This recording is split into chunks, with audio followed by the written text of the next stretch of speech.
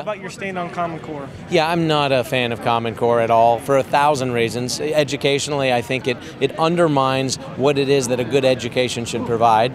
You know, this idea of things being equivocal, that 3 times 4 could equal 11 as long as you feel good about how you got the answer and can explain it. I mean, I don't want the person who is able to justify how 3 times 4 equals 11 designing the bridge that I'm going to drive across, or the elevator that I'm going to go up to the 30th floor on, or the plane that I'm going to take off and land in. So educationally, I have a problem. I think it's an incredible encroachment on our Fourth Amendment rights. I really do. I mean, the invasion of privacy, the intrusiveness into the child's privacy and that of that child's family, I think at 1,000 levels, it's not something that we should be embracing.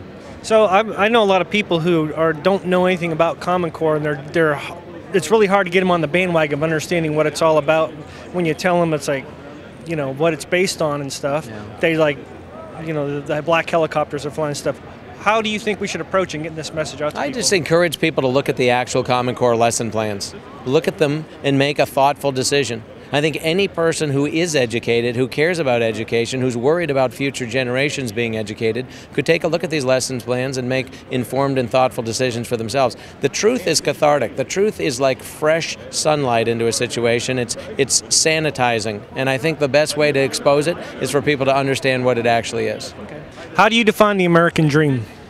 You know, the American dream is the ability for people to pursue their God-given ability. We have certain inalienable rights that have been endowed by our Creator. They weren't given to us by government.